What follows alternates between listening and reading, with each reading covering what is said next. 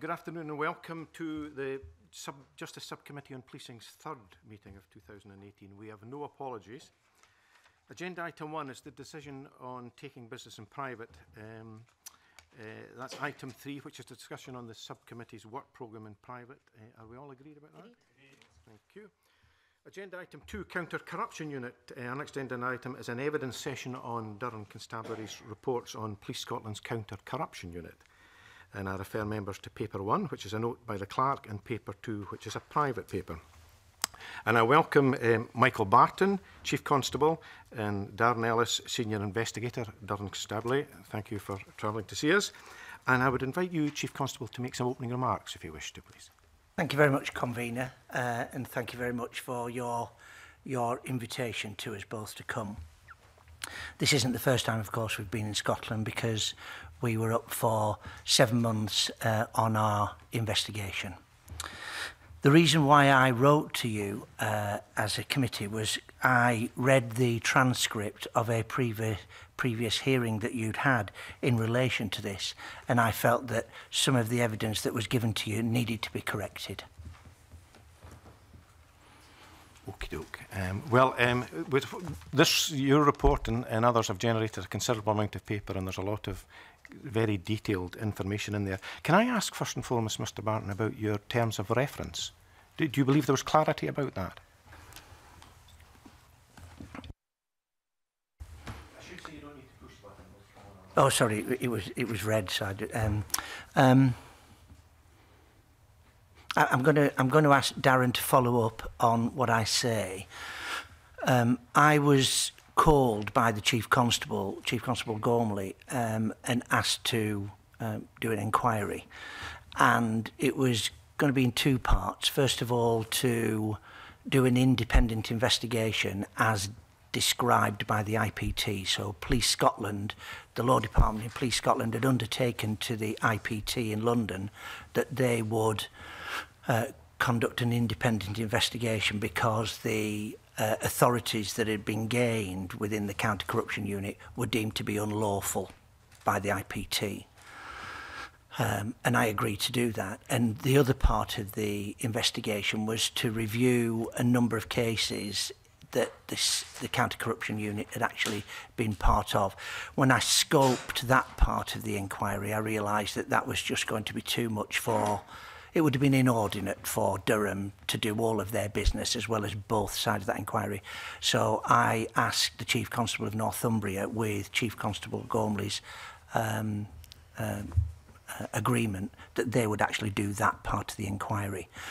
When I was given the inquiry, it was very clear to me from the Chief Constable that we were being asked to do an investigation, which means that we can investigate, we have access to all the documents, and we can interview people so that we can actually then make a recommendation on whether or not there may be misconduct. And of course, all the way through any inquiry like this, we've got to be cognizant that there may be criminal matters that are revealed. We were satisfied, by the way, all the way through this, that there were no criminal matters that needed to be referred.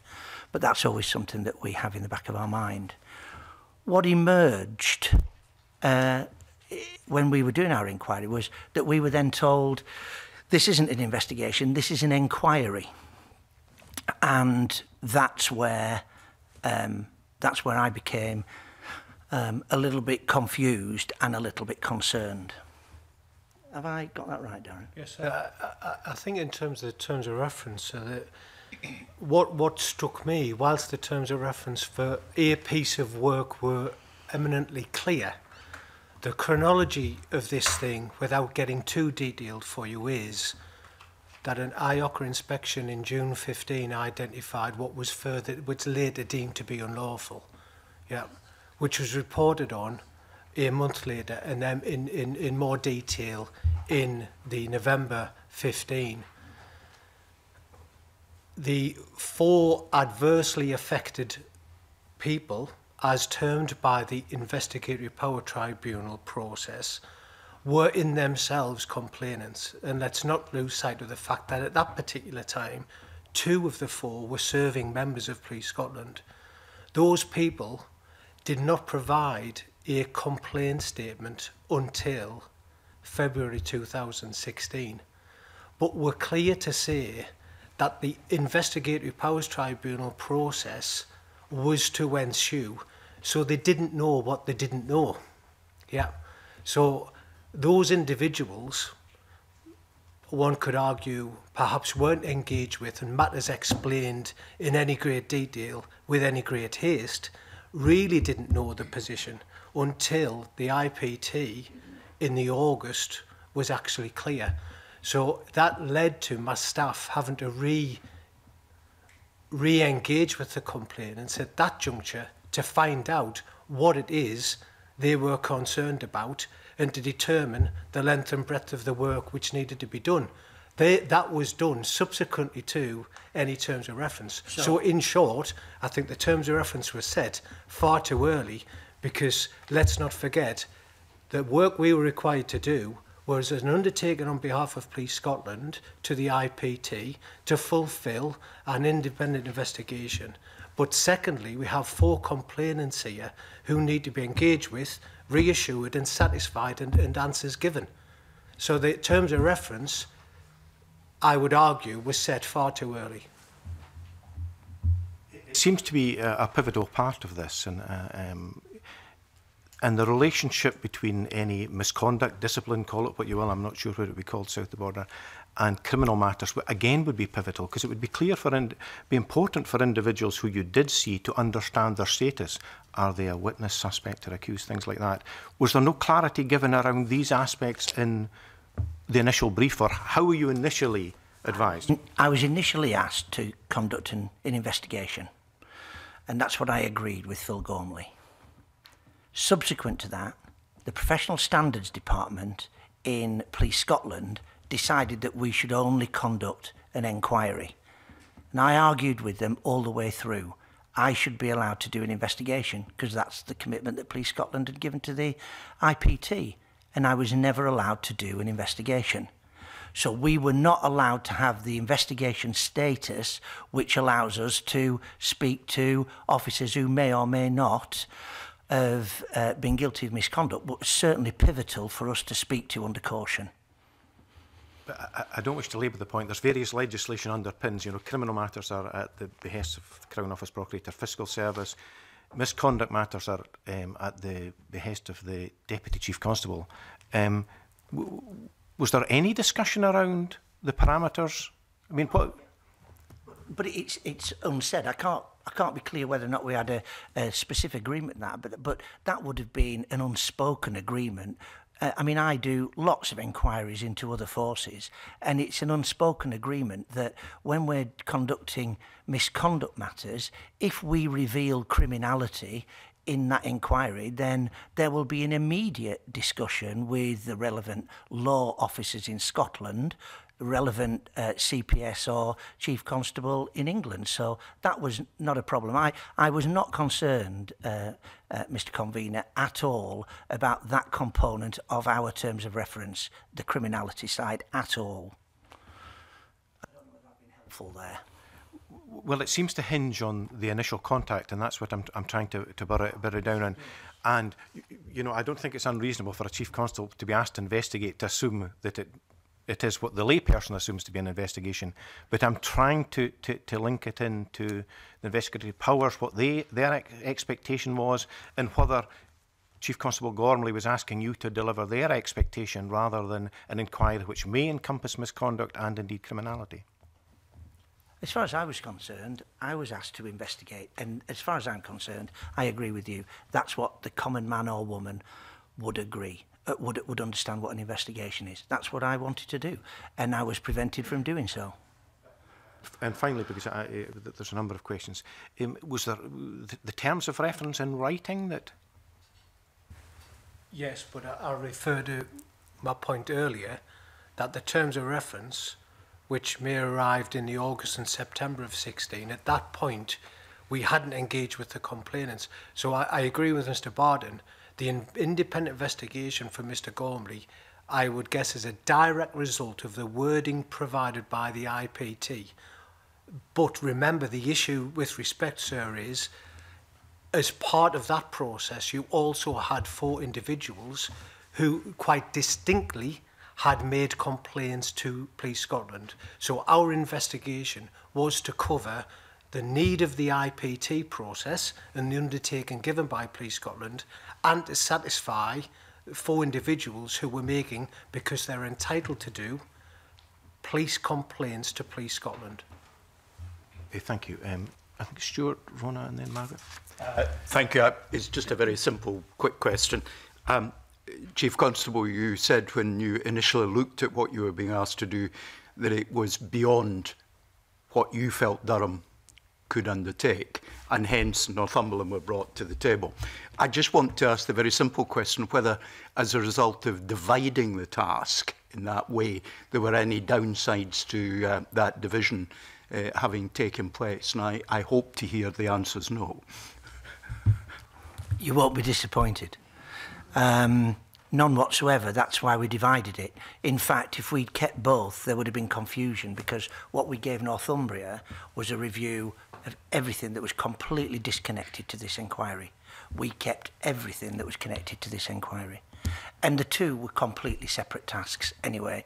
And when Phil Gormley first spoke to me, we did have that discussion that one was a really big task. Northumbria is a force that's more than twice my size, and after a bit of cajoling, they agreed that they should take that. It was not, seriously, a small undertaking taken by Northumbria.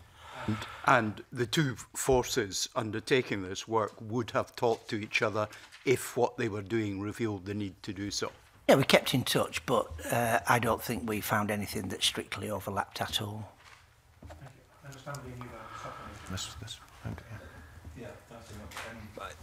I'm just looking at the quote towards the end of the report to the SPA, where you say the findings have been reached on the basis that the alleged conduct occurred without any influence or participation from any officer of an executive rank. You then go on, however, in reaching this conclusion, the SPA must also consider the restricted working environment Durham have operated within as articulated in the Lessons Learned chapter. In particular, the fact that Durham have not been able to fully investigate the conduct of the officers within the CCU by means of an unfettered misconduct investigation. It almost kind of begs the question, with that level of concern, whether in producing the report you've legitimised a process in which you don't appear to have full confidence. Would that be a fair characterisation?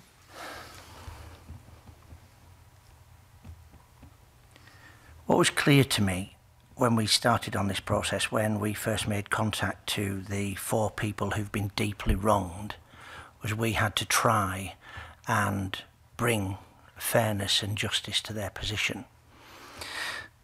My position at the start and remains, and I've articulated this to the Deputy Chief Constable as well as the Chief Superintendent, that if they'd allowed me to do an independent investigation, then I could have brought an end to this much sooner and much more effectively for the 4 complainants, because of course it still isn't over.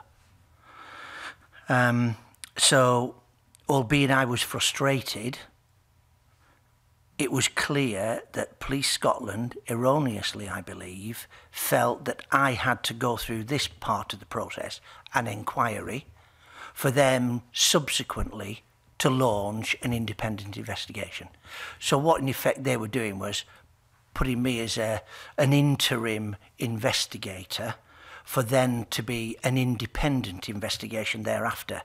I did point out to them on more than one occasion I felt myself sufficiently independent. It's instructive, I think, in the evidence that was given to you last time to try and answer that question, Mr. MacArthur, is there was a question put to Chief Superintendent Spears about people who deal with misconduct can't deal with complaints, and there's a real separation from all of these issues that's currently the interpretation in Police Scotland. I think they're wrong.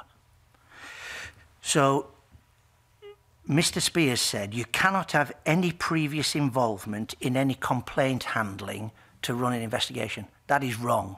That is not what the regulations say. The regulations, they say 3 things as to my status. Then I can do any investigation. 1, I'm a rank above the officers that are being investigated. I fulfil that criterion. That I've got the appropriate skills and experience, that's for others to judge. And the 3rd one is that I act impartially. That's it. So this false, in my view, separation between complaints and misconduct, that, and Police Scotland do this all the time, all it serves to do is lengthen the process. The way that I would have dealt with this, when Police Scotland were first alerted to this, it was by IOCA. IOCA govern me too. They govern the entire country. And this is a real important day for me. This is High Court judge coming into my organisation and looking at the secret stuff that I do. So I've got to be on my best behaviour, and I am prepared for that meeting. And generally, we get a clean bill of health. There are sometimes minor recommendations to make. The IOCA report that Police Scotland got in 2015, June 2015, was excoriating. They were told that people had acted illegally. And they then got their report in July. So they were given a verbal report in June, report in July. Even though there were 2 serving officers then, and 2 retired officers, those officers, even though they were in jeopardy and had been wronged, Police Scotland didn't contact them. Then that report was published in November, and then the 4 officers who were wronged were then written to, but in a very regimented way by the IOCA, as a result of the IOCA report, not from Police Scotland, and they were told that they were in jeopardy, and they were all perplexed. Still no report, still no contact from Police Scotland, even though Police Scotland employed 2 of these people. So then, in February, I think, there was then a complaint, and that was the first, as far as I can make out, the first contact made by Police Scotland to these 4 people. Bearing in mind they'd been told that they'd acted unlawfully the previous June. So the way that I would have dealt with it, and I need to put this in context, because I think this meeting is just, it's necessary, but it's such a pity that we're here. So in June, if I'd have got that report then from the High Court judge, I would have said, right, we need to put this right now. So I would have immediately made sure that the counter-corruption unit was fit for purpose. So if I felt that some people needed training or needed to be investigated, if they needed to be investigated, they would have been deployed elsewhere. If they needed further training, that would have been done promptly, and I would have kept the High Court judge informed every month, probably every fortnight informally, every month formally. And those 4 people would have been approached, and we would have reassured them that everything that we'd obtained illegally was destroyed forthwith. That still hasn't been destroyed. So I got a letter last week from Police Scotland asking me to oversee the destruction of the stuff that was obtained illegally in 2015. Now, if that had happened, then we wouldn't have been where we are. So I've had 4 complainants, now 1 who is serving, and just to name him, that's Sergeant Stephen Adams, and he has been gravely wronged and remains gravely wronged. So we've got... Mr Barton, sorry to interrupt you. I think we have to go with the reports here. It would probably be helpful not to mention individuals, please. Okay. If that's fine. Can I seek clarification from the clerks, just what we can and can't say? Police Scotland, for example, is an inanimate object. When we're talking about Police Scotland, a single force, what we're talking about here, this is the police force under investigation, and I think we have to drill down about who has blocked, as I understand it, Mr Barton, the investigation that you thought you could fully carry out, but were not allowed to do so. Well, if I can clarify from the clerks, I'm very keen that we thoroughly look at this. There are, we have a lot of communications you're aware of, Margaret, which suggest that there are still live proceedings. So it is that that is at the back of my mind when we talk about the individual officers. I'm not trying to fetter your explanation of the whole circumstances. Mr. Convener, I have absolutely no intention of naming any officers who may or may not be in jeopardy. Absolutely not. That would be incorrect of me, and that could jeopardise further proceedings. I will not do that. However, it is a matter of public record, the names of the 4 people who were wronged. It's named in the IOCA report, it's named in the IPT report, and it's named in the HMI, all of which are in the public domain. So I'm simply repeating things that are in the public domain. So I have no intention, Mr. Convener, of embarrassing you at all. No, it's not about embarrassing. And sorry, I meant legally embarrassing. Sorry, please continue. Yeah, so we have 4 people who were gravely wronged and continue to be gravely wronged. The problem that we have when we're dealing with those 4 people is every time we go and see them again, they feel that there is more conspiratorial activity by Police Scotland. I can understand why, because they're not getting to the end of it all. I've got to say, I try and reassure them, there isn't any conspiracy in Police Scotland. This is ineptitude, and in my view. And there's certainly not a conspiracy, just to reassure the committee. However, because this has carried on for so long, we've got 4 complainants, one of whom still works for the organisation, who feel that the organisation is ganging up on them. So, and as a result of that, every time we see them, there are more allegations that we had to field throughout our inquiry. So I'm simply trying to point out to you that Police Scotland's aim is to be speedy around all this. Their current interpretation of the rules in which they work are, I think, wrong and don't serve anybody. So officers are waiting for years to get an adjudication, and complainants are waiting years to get satisfaction. On that point, and it is the interpretation of the regulations, Police Scotland sought Queen's Counsel's opinion and shared it with you, Mr. Barton. And so did I. Uh-huh. And my legal opinion was exactly what I thought it would be. I have a law degree. I read the regulations. I interpreted them. What's happened is Police Scotland have created a policy on top of the regulations. They're not working to the regulations, Mr. Convener. They're working to their policy that they've written after the regulations, and they don't carry the force of regulation. So the regulations are clear. I've explained what it is. 3 things I need to be able to conduct an investigation. Now, I don't know whether I'm going to be unhelpful here, Mr. Convener, but the way that it's misinterpreted now is Police Scotland have separated complaints from misconduct. So when a member of the public complains to Police Scotland, that's investigated. And then when that's finished, or there might be misconduct here, they push it into the misconduct line. But then they say to the complainant, it's all done and dusted now. That's it. Your complaint's been dealt with. And the complainant then says, well, I don't know what's happened. What's happening with the misconduct? That's nothing to do with you. That's completely separate. That's wrong. If a complainant complains about something in my organisation, they should stay with it all the way through. We should be absolutely keeping them informed, so much so that they could be invited to the hearing, if there is one, and certainly they would be informed what the result is. So let's say the result is, it's not misconduct, but we've gone into the misconduct rule in my force.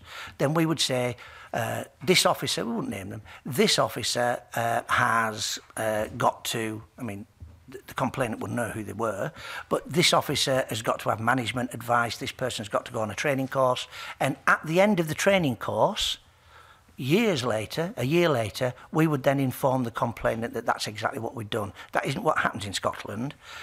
Once the complainant is deemed to be closed by Police Scotland, that's it. The the complainant is pretty much set free, and then the misconduct happens completely separately and not transparently. Okay, and thank you for that. There are a number of questions. Rona, then Margaret. Yes, just backtracking a wee bit. Chief Constable Barton, when you were told that it wasn't an investigation, it was to be an inquiry, how much time elapsed between you thinking it was an investigation and then being told it was an inquiry? A couple of months or so. Sorry, can you just repeat the question? Yeah, how much time elapsed between you being thinking you were about to conduct an investigation and then subsequently being told it was an inquiry? It was 2 to 3 months, yeah. We started, the team and I started in earnest in early December. Yeah, and with any investigation, the initial stages of that was to clear the ground, gain understanding, obtain documents, speak to witnesses, not vulnerable witnesses who could help with the picture. And then the dialogue started with Police Scotland.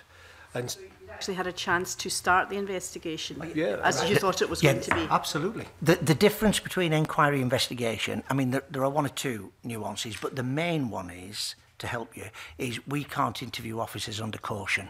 Mm-hmm. So if we spoke to the officers who might be at risk, whatever they said to us could never be used in a subsequent investigation, which seemed to me bizarre. So there was no point of speaking to the officers because whatever they said to us wouldn't be helpful to the person who subsequently took over my inquiry. So that's the main difference. And just one other small question. In your experience, has this ever happened to you before? Or was this something entirely... This is novel. This is a novel experience for me. Okay, thank you. Thanks. Rona, thank you. Margaret. Perhaps I could ask, you've said it's ineptitude rather than anything more serious, which is comforting at this stage, that's your conclusion. But can I ask if you think some of this ineptitude has come as a result of having a single force which is under review because of what has happened? And do you think it was appropriate, therefore, given the single force was under review, that it was then the arbiter setting the policy and then determining that you couldn't continue with the investigation, that you were only looking at complaints and therefore couldn't look at conduct? My interpretation of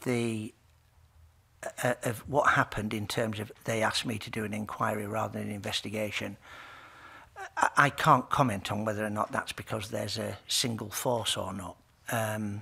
That hasn't crossed my mind, quite frankly. I was dealing with what I was dealing with. But I'm thinking about your question now. I think there was a lack of openness in certain parts of the organisation and remains so, certainly in the legal department. So when we conducted our inquiry, we wanted to look at everything. And when we were looking at the senior officers, we needed to see the email chains between people before they came here to see was there any conspiracy about people not coming here and telling you the truth. And we were told we couldn't see those emails. So the way that the legal officers in Police Scotland interpreted legal privilege, we never asked to see the legally privileged documents where a solicitor or a lawyer advises their client. So it's legitimate for a senior police officer or anyone, a member of the Federation, to sit down with their solicitor and to be absolutely sure that those conversations are sacrosanct. I don't want to breach that. But the way that the law officers in Police Scotland misinterpreted this was, anything that a senior officer did as a result of that meeting, they deemed to be legally privileged, which is clearly nonsense. And that took me 2 or 3 months to just get through that particular impasse. Another impasse was we wanted to speak to senior officers who'd retired. And the inquiry wanted us to do that. Police Scotland wanted us to do that. But lawyers in Police Scotland said we weren't allowed to know where they lived because it was data protection. So we asked them very politely how the devil we were going to get in touch with them. And eventually, after another 2 months, we actually got the details and we were able to go and see those people. So in answer to your question, I think currently the lawyers in Police Scotland are not transparent and they're overly defensive and they are risk averse, and it got in my way. Whether that has to do with being one police force or not, I cannot say. Well, it certainly chimes in with concerns that we've had since some of us have had since the inception of Police Scotland, that the checks and balances weren't there to ensure the necessary accountability, transparency and openness. And it seems to me there's a conflict of interest here if the organisation under investigation can block the passing over of information. Can I ask you, perhaps with your indulgence, Convener, could you comment on the Northumbrian report? And I haven't seen that. I know that if they haven't sent it, then it's pretty much sent. Right. Yeah. Well, could I ask you if you reached any conclusions about the culture within the organisation? Because the Northumbria report certainly contracts in that, if I could read it out to you, within Police Scotland, and unlike complaint processes in England, officers subject to an investigation by Police Scotland, PSD, stroke CCU, often result in a counter-allegation made against those officers who are conducting the investigation. And then it says it's unclear if this is orchestrated by individuals or they are coerced into this course of action by legal representatives, the Federation or peers, but this does appear to be the immediate response following any executive action taken as part of the CCU PSD investigations. Yes, my comment on that, I mean, Darren may come in after me on this one, because he's closer to some of the detail, but what you're describing there for me, Ms Mitchell, is a culture. So the reason why I would put it fall on my sword very smartly in any situation like this, and I fall on my sword genuinely, is organisations need to have humility, especially when the police forces, because they've got power. We wield power on behalf of our communities and our states, and it's crucial that we exercise that with humility. So I fall on my sword really quick. That's why I know what I would have done in this case. Darren, who's my former head of professional standards, would have come in and he would have looked grave, and it would have been clear to me within 5 minutes what I would have to do, and that is have the floor in and profusely apologise. When that doesn't happen, it permeates an organisation. So individually, there's some smashing people in Police Scotland. Everybody we met, smashing people. I've got to say, I got dreadfully cross with the legal people and the PSD people because I think they misinterpreted the rules, quite frankly, and they're too risk averse. They're still smashing people, but the culture. So what was instructive in the evidence that you were given by Mr. Spears? He said, I think one of you asked, what were the 4 complainants like, and he said, oh well, we've sort of subcontracted that to Durham, and Durham are really in touch with them, and they're looking after them. Well, yes, we are, but only by default. That should have been done by Police Scotland. That should have been really clear from day one. And that's why I think the serving officer who continues to have a grave injustice inflicted upon him. Can I just ask finally, you said in your opening statement that there was information given to the committee that needed to be corrected. Has that now been corrected? No. Okay. Could you perhaps elaborate on what that was? Thank you. I'm now going to take you through the transcript, if you wouldn't mind.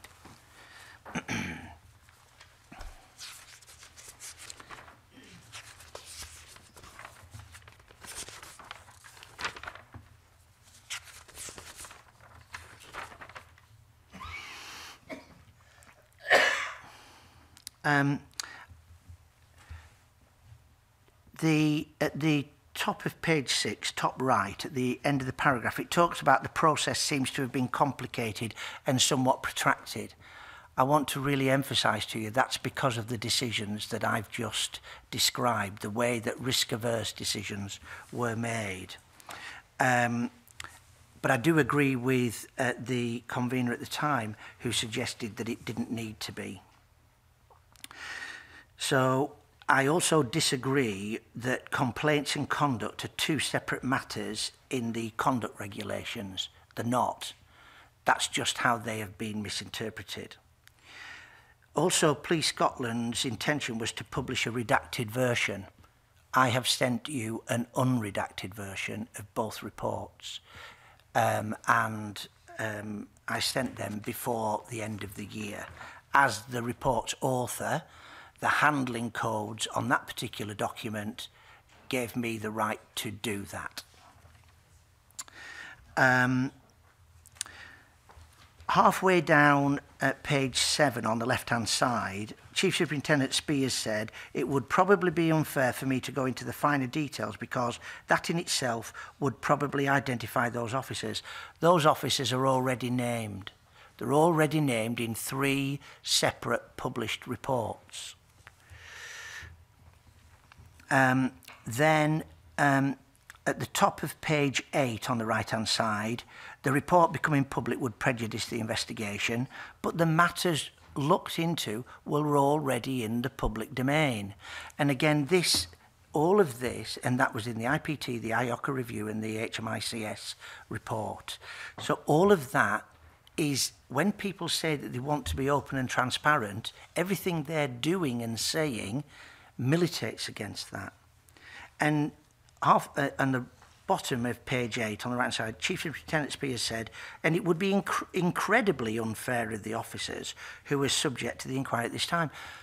He's got that wrong. It's incredibly unfair to the 4 complainants, and actually the length of this is incredibly unfair to the officers. So it's that secrecy, that lack of transparency that is incredibly unfair to everybody because there isn't speedy justice. Chief Superintendent Spears, at the bottom of page 9 on the left-hand side, he says, "The redaction will largely be in the Durham report and will relate to very personal information." He then goes on, at the bottom of page 13 on the left-hand side, in response to your question, Ms. Mackay, that he says, "It goes into fine detail, my report, about the officers. Their ages." I've never mentioned anybody's age. Their postings. Yeah, they're relevant postings. Were they in the CCU or were they part of the murder inquiry? Or neither? And a whole raft of other details. Well, forgive me. There were no raft of other details. There were no ages. And I simply named the officers where they worked, and that information was drawn from 3 reports in the public domain. Chief Superintendent Spears, on the top of page 14 on the right-hand side, then says, "That is a good question. I will be honest with you that the report is written in Durham style. There's an implication there that, bless me, I've created a Durham style that's not quite up to snuff in Scotland. I absolutely disagree with that judgment. When we asked that Force to do an investigation and provide a report, we accepted the report in the format that it was provided. I gave the Force guidance on the normal approach that Police Scotland anticipated, but I am working with the report that Durham submitted to us. The implication there is he told us exactly how he wanted his report and we failed to comply. He gave us, and I've supplied this to you, a 1 sheet of paper with Police Scotland heading on it. That was it. What's really instructive is that as a result of my report, by the way, I've done quite a few of these, and the most important part of that report is lessons learned. And that wasn't part of any template that we were given. What's really instructive, because we spoke to Police Service of Northern Ireland, we had to, because they took over the inquiry from them. We had to brief them. They were told by Police Scotland, by Mr. Spears' department, to follow our report structure because they found it helpful.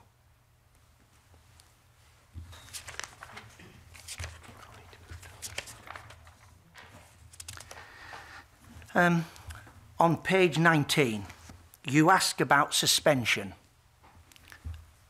I never spoke to anybody about suspension. It was never raised with me, and I didn't offer an opinion. That is not that was not within my brief. But since it's been mentioned there and there was an implication that we were part of it, I will say this. I don't think those officers in the CCU should have continued in the CCU after that decision was made by IOCA. I'm going back now to June 2015. I think there may be one more page. I'm sorry for going on, Mr. Convener. Yeah, I think it's more of a comment about the timeliness.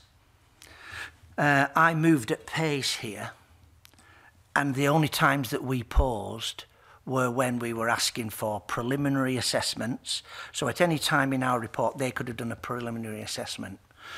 And if they'd done a preliminary assessment in the Professional Standards Department, they could have switched it, even under their arcane rules, into an investigation, and chose not to do that. So we gave them ample opportunity on a number of occasions to actually switch it into a full investigation. We were balked to speak to some people because we weren't given those addresses, and we were balked because we weren't allowed to see what were assessed to be legally privileged documents that weren't. So I just wanted to comment on timeliness. Thank you. Thank you. That's been very helpful to get all of that on the record, Mr. Barton. There's a number. I think it's also important, I'm told, to put on the record, as the unredacted reports were Police Scotland and the SPA's reports, the subcommittee was unable to publish these. As you'll be aware, we publish all documentation in advance of meetings, and members are not able to refer to the to these particular reports. Daniel, I think you're next, please. Thank you. Now, just begin by clarifying. I mean, it sounds to me as if there's two fundamental issues here. One was the timing of the setting of the scope of your work, which, in my understanding, is essentially because the complainants hadn't had the opportunity to come forward at that point. Is that correct? And then second, in an informed manner. Yeah. And then secondly is the interpretation of regulations. Now, and that you're essentially saying that there's the same regulations which apply to all forces across the UK, but Police Scotland have interpreted them in a different way. Is that? That's not true. No. So there are different regulations in Scotland, but essentially the main difference is that police officers in Police Scotland can actually make a complaint as if they were a member of the public, and police officers in England and Wales can't do that. But in terms of actually how that then gets pursued, you're saying that essentially there should be no difference thereafter, or? When I saw the police regulation of Scotland, when I saw the regulations, I was entirely comfortable with them because that's what I'd worked with all the time in England and Wales. So when I saw those three rules so that I could do an independent investigation, that was fine by me. But how it's been wrapped up in procedure and policy thereafter within Police Scotland, that's where I think the problems have started.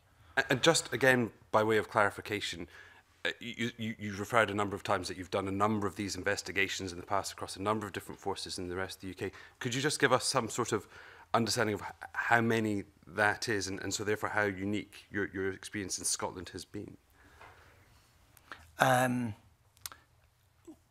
Well, I'm conducting some quite confidential inquiries at the moment. But I do inquire into other countries as well. So this is not something where I've just inquired into England and Wales matters. I inquire into other countries as well, but I'm not at liberty to explain that. But all I can say is I was flummoxed as to this misinterpretation in my view of how we should proceed. If I could help with that, Mr. Johnson, as the head of PSD for 7 years, it would run into dozens, and no, I've never been confronted with this issue. And just to add clarity to the point around, because Durham picked up really 4 adversely affected, disillusioned people who had not been given the respect and the values of Police Scotland, of integrity, fairness and respect, well, keep looking if any of those 3 elements shine through in this plot. But because they hadn't had the respect of an explanation given to them, misunderstandings and myths had built upon. So, yes, I could understand you driving down a terms of reference, but out with Durham, conduct an independent investigation. What is it that we needed in further detail? And an investigation which started, the 4 individuals themselves didn't really understand it. So for terms of reference to be meaningful, they need to be pliable and flexible enough to meet the needs of the 4 complainants. Notwithstanding, for the IPT process to meet their statutory responsibility, and this has been shared with Police Scotland, they have to oversee an effective remedy. The effective remedy, as written down in the order, is an investigation upon which reasonable decisions would be made. It's still yet to be decided from an IPT's perspective, and the complainants have spoken with the IPT as to whether they feel that the process adopted by Police Scotland does actually meet their needs. And I think this is a really critical point, therefore. I mean, I hear your differences of opinion with Mr. Spear's evidence. I hear what you're saying about the legal department in terms of the way that they interpret the regulations. Do you think the source of these issues around the way that Police Scotland have interpreted their processes and procedure, or implemented processes and procedures around the is that limited to the legal department? Does that extend beyond that? I mean, and to what extent do you think there is a responsibility on senior officers to make sure that their legal processes are fit for purpose in terms of serving the interests of their officers and their force? I have a great deal of sympathy for the chief officers of Police Scotland, because it is more what they've received than they've designed. So I think it started from an overcautious approach. And so when, and my impression is that the unions, Unison, the Federation, the supers, have sat there and, right, how are we going to work in this? And I think it's become an overly protracted process. And I understand there have been a number of judicial reviews that the Police Federation in Scotland have taken against the force. And that tends to create polarised opinions on these things. In my opinion, the only way that you can make these regulations breathe and work so that people can feel that fairness is there is for there to be cooperation on all sides. So I don't think it's principally or exclusively the legal department, although I've got to say I got quite cross at times with the way that they were dealing with our reasonable requests for information.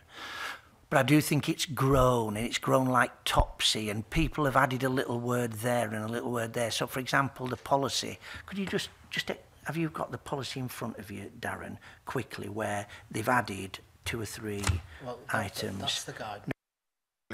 Right, can you find the policy? Just to, I just need to give you the. I think this will help you in understanding how I think things have grown.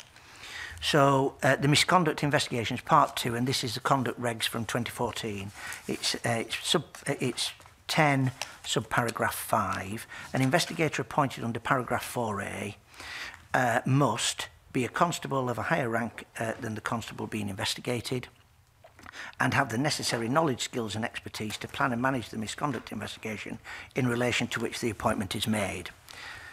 The deputy, and then subparagraph 6 is the deputy chief constable must not appoint as an investigator any constable whose appointment could give rise to a reasonable concern as to whether that constable could act impartially in relation to the misconduct investigation. Now, how that has then been interpreted is, right, well, if somebody does a preliminary inquiry and has a look at something, oh, could they be impartial for the second half? I'll tell you what, we'll build in so that the first person who does the inquiry can't do the investigation. Then we're bomb-proof on that. So instead of taking a very pragmatic view of that, I mean, goodness me, I don't know any of the protagonists in this inquiry. Other than Mr. Gormley when I entered into this. So I've got to be seen as impartial. And yet I wasn't deemed impartial because they were Police Scotland concentrated on the rule they had created over and above the regs, which was if you did the inquiry, you can't do the investigation. Does that answer that point? It does. Can I ask one final question, which is this? I mean, it's very clear to me that you found that legal department to put, stumbling blocks in your way. Did you experience any other blockages or impediments from other people within Police Scotland as you tried to do your work at all? Well, one I see it as a significant issue. There's an expectation, irrespective of which legislation you're speaking about, which conduct or complaint regulation you're using, be it England, Wales and Scotland, that on receipt of whatever the complaint looks like, an assessment is conducted, what is called a preliminary assessment. By way of discussion, that preliminary assessment has never been carried out in this investigation. I was told initially that one had been completed. Then I was told one hadn't been completed. Then I was told one had been completed and lost. Then I was told one hadn't been completed. So over a period of perhaps 6 to 8 weeks, it's not so much about the terms of reference. What I was trying to identify is what's the starting point and what do Police Scotland consider the 4 complainants' views and the IPT views, an assessment of that which would dictate the play. It was never done. Or I don't believe it was ever done. But running alongside, but we don't know. So running alongside some of the reasons for delay, add that one in as well. So it was a really difficult position because I didn't really have a starting point. Thank you. Yes, Mr. Ellis, would there be, for instance, correspondence regarding that particular aspect, email exchanges? No, there isn't. To my knowledge, there isn't.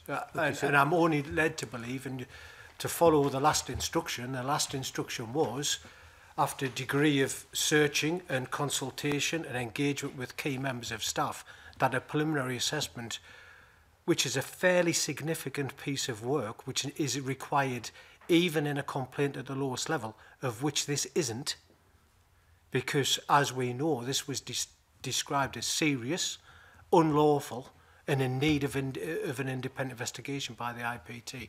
So for a preliminary assessment to be absent is of surprise and concern. Okay, thank you. Liam and then Ben. I'm just wondering, with respect to the concerns that you've had, I mean, at various stages you've referred to ineptitude within Police Scotland, a culture of secrecy, risk aversion and a number of other concerns, and you've evidenced why you've come to those conclusions. Did you at any stage have conversations with the former Chief Constable, or indeed more recently have you had conversations with DCC Livingston about those concerns, recognising that you appear to have come up against various impasses at various stages with the legal department and others? Can I name the 2 chief officers that I've spoken to? Yeah. I've not spoken to Mr Livingston about it because Mr Livingston isn't part of this. So in terms of the decision making, it's DCC Fitzpatrick that I've been speaking to. And I spoke to Mr Gormley when he first rang me, and then because he's Chief Constable, I wouldn't expect to speak to him at all after that. However, when I was frustrated with an early meeting with the Professional Standards Department, we were at a Chiefs Council meeting together, and I did say to him, can you just have a word, because it's not moving as quickly as I would like. And that was the length and breadth of our conversation. But I wouldn't have anticipated any more than that, because you've got to keep the Chief Constable separate in these matters, because sometimes they can adjudicate. So that would be standard for me. I wouldn't want to compromise him. It's a matter of record that the Deputy Chief Constable Fitzpatrick doesn't agree with my interpretation. She stands by the interpretation that of Police Scotland, and you're quite right to say that I think they've got a lawyer's advice. I think it's wrong. Was there, as part of your engagement, was there a point of contact that you were given, or did you have any support from officers from Police Scotland? You know, I don't know, a staff officer, something of that nature.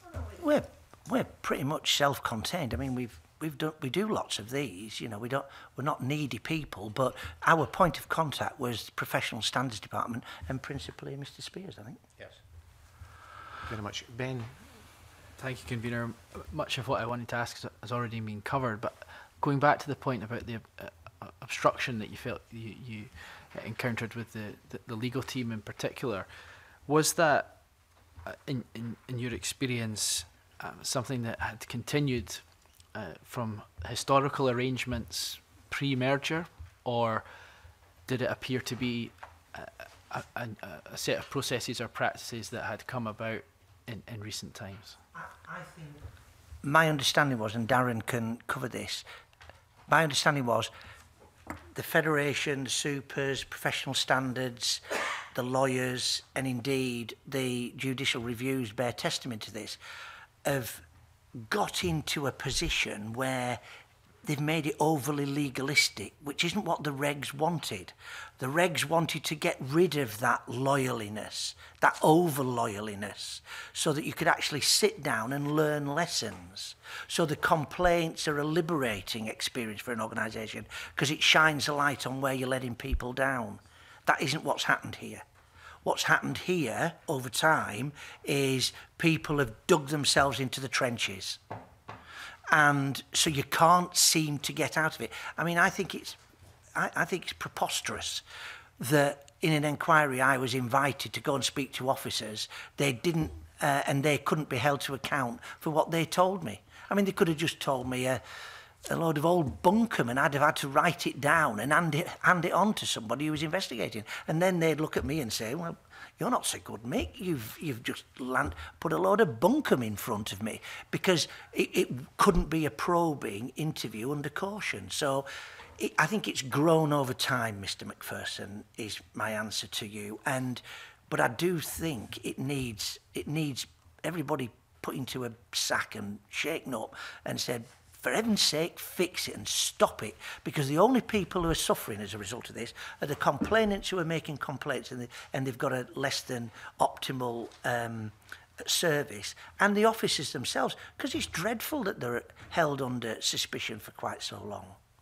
And I would add to that, members of the public, because I think members of the public deserve open, transparency, explanation, and if their rights cease to exist from the point that the complaint inquiry is completed, and don't stay with it right to the end, well, the result of that is that it's actually contrary to all of the strategic documents about explanation, apology, openness, transparency, understanding. That's never achieved. The only thing I like to add, Mr. Livingston was interviewed as part of our inquiry, but is not significant, and it was discounted in terms of the SPA report. I think it's right to explain that the work Northumbria Police did was recommendation 39. So there were previous 38 recommendations, which I'm sure you are overseeing in terms of the counter-corruption unit. So that's the HMIC. HMIC report. So at a time when we're investigating processes within the counter-corruption, clearly other stakeholders had observed another 38 recommendations worth that perhaps improvement was required. And what we didn't see within that was any policy book, rationale around decision making, which would have made our hypotheses and conclusions perhaps a little different if we understood why certain individuals embarked on certain actions, but there's nothing to defer to try and understand logs, decision-making, rationale as to why what we would call actions in an investigation, the investigation which brought about the illegal writ applications, because there was no explanation as to why that was done or where it was to take the investigator, it makes it all the more concerning. I'm not clear if this committee's role includes sack shaking, but we can look into that and maybe come back to you. It sounds a commendable practice, but Margaret, you have a further question? Yeah. Highlighted and very clearly said that there are 4 people here who have been very much wronged, and it appears they're still being wronged. The committee is in receipt of a letter from one of these complainants, and I think you said the IP currently is deliberating on whether Police Scotland have delivered a recent decision to the IPT judgment.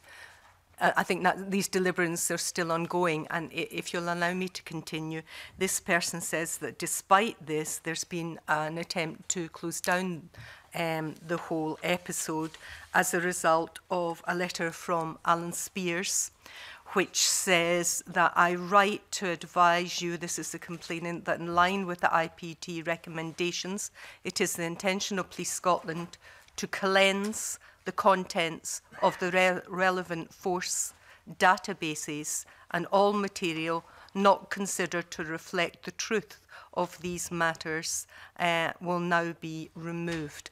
I would take it you would be absolutely opposed to that, as I think the committee have already said they are. No, that bit needs to be done, Ms Mitchell. So if you, in my evidence I gave to you, I said, if I'd been the chief when I got that in 2015, then, or the senior officer, it probably wouldn't have been the chief, but anyway, the senior officer who received that very critical IOCA report, which said the activity you engaged in April of this year was illegal and you shouldn't have done it against those 4 people, I would have got rid of that material there and then.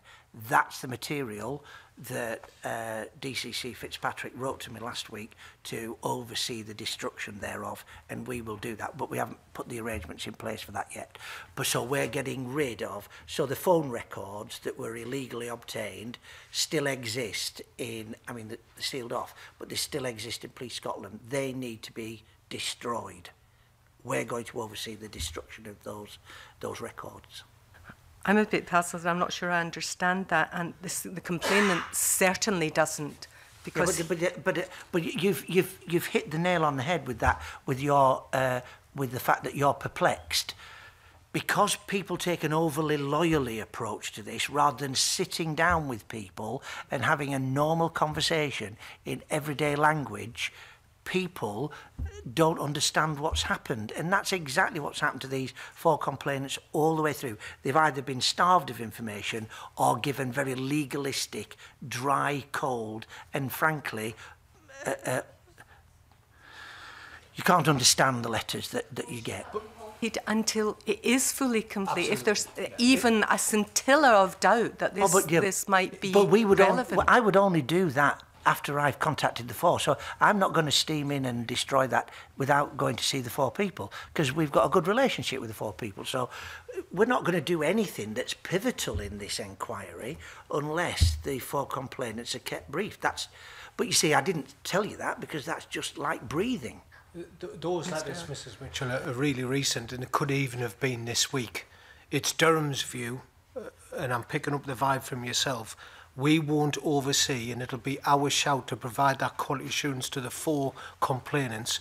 We will not oversee any destruction of data until we're sure that all proceedings ensuing from this debacle are concluded, and only at that point, and I'm sure we'd have consent, and there are 2 of the complainants in the room today, I'm sure we'd have their consent for Police Scotland to hold that information up until all matters are finalised. It would be wrong to do that, because within that data could be helpful information to those 4 who perhaps may consider other proceedings.